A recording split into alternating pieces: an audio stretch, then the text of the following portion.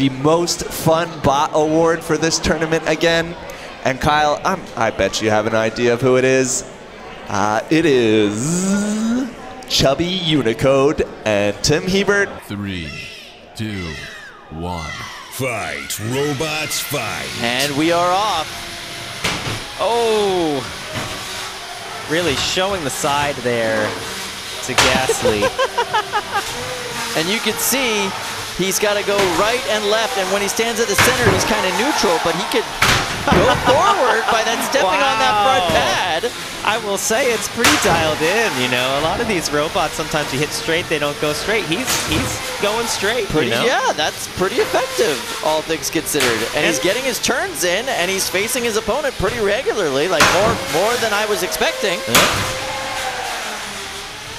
Honestly, being able to just hit straight could be a huge advantage for a robot like this. Wow. Impressive driving from the DDR pad. And Gasly is on their back foot, I think, in this fight. Unable really to keep up. Chubby Unicode just backing into Gasly now.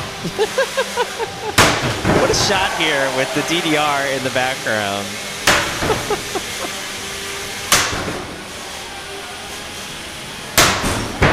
Chubby Unicode is not letting up. And if Gasly was playing nice because of the controller, I think they're going to have to turn it up a notch here halfway through this fight. I agree 1000%.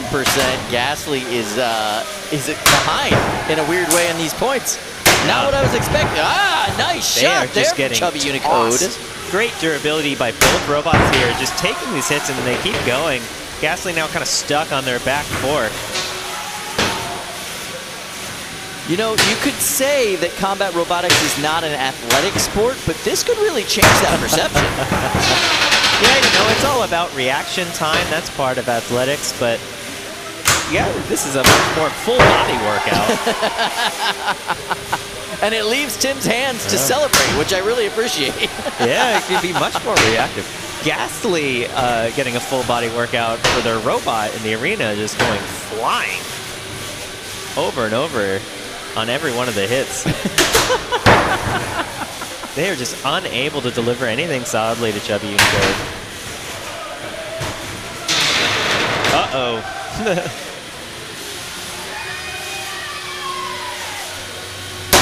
Nice shot there. Beautiful rush. Launching Gasly up in the air. Yeah, this is funny. It's interesting. It almost looks like when he turns, it both backs up and turns. It doesn't look like it's just straight spinning in place. That could just be the gyro doing it, but I do wonder if they have the turns programmed to back up and turn in place. Uh-oh. Oh, he gets off the wall. Wow. With 3 seconds, well, no seconds left now. What an amazing performance. As a former drummer, I have so many questions right now. I want to know if it's like a drum roll to get it full speed charge across the cage, if it's like a drum fill that makes the weapon work. Like, my mind is going 1,000 miles an hour right now. None of this feels appropriate to me. That's what I know. I am on the edge of my seat and glued to our monitor right now for this. He's counting us down to the fight, ladies and gentlemen. Robots fight. I love this. Big hit there by Anomaly. Chubby Unicode, though.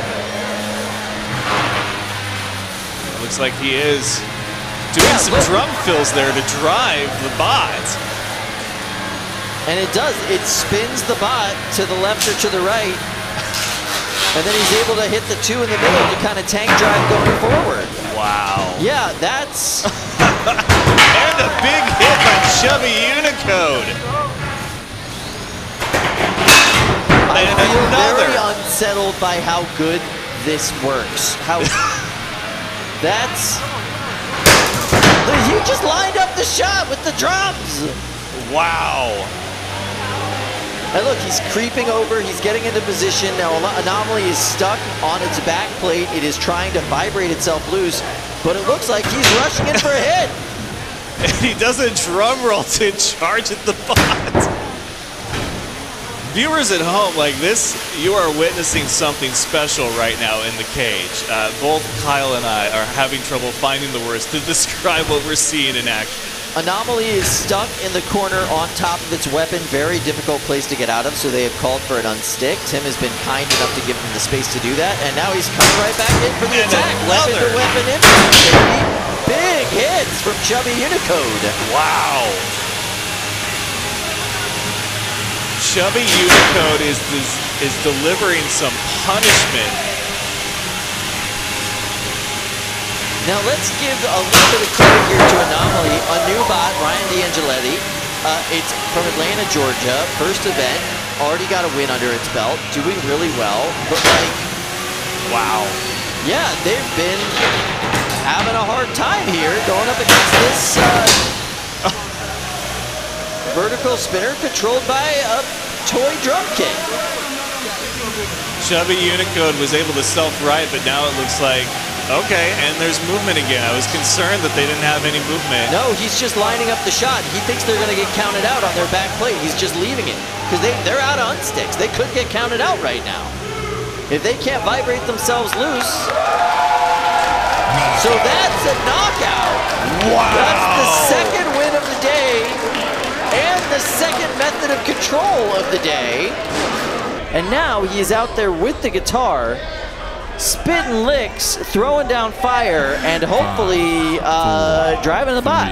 All right, Tim, let's see a full perfect on this fight. Fight, robots, fight. What's weird is that the control of the bot has gotten better with each iteration of control method. Let's see if that continues now that we're straight up in the bracket. I think it's weird that he's winning. He's won with these weird controllers. Twice! Yeah. He's won twice! Not forfeits, not buys, not flukes. He's straight up dominated those matchups. He's up against Hedis now. Hedis hits like a ton of bricks, so this is going to be a tall order, but he's driving.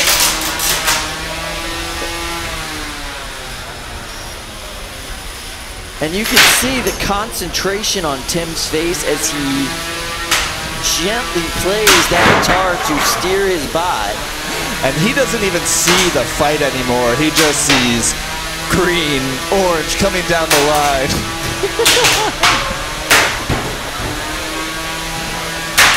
I am flabbergasted that this is a competitive matchup right now. And it's a competitive matchup fight where somebody is using a traditional transmitter, controller, same kind of thing you would see for flying a drone or operating an RC car. And the other guy, he's just, you know, jamming out on a button guitar. I wonder if that whammy bar would get him to self-right. That would be sick.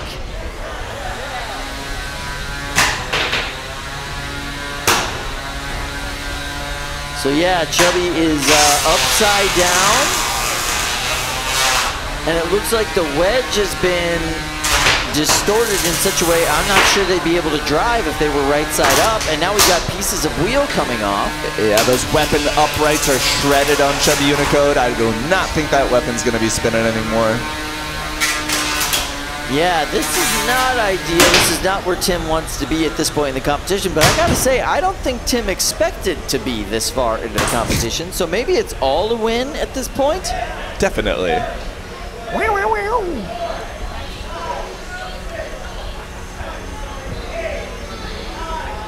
He's shredding, he's trying to get unstuck.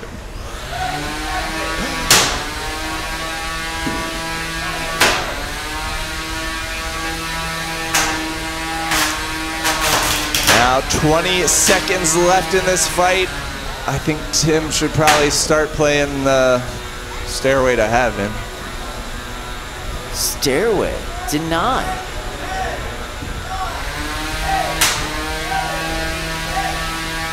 So yeah, I'll go ahead and say it.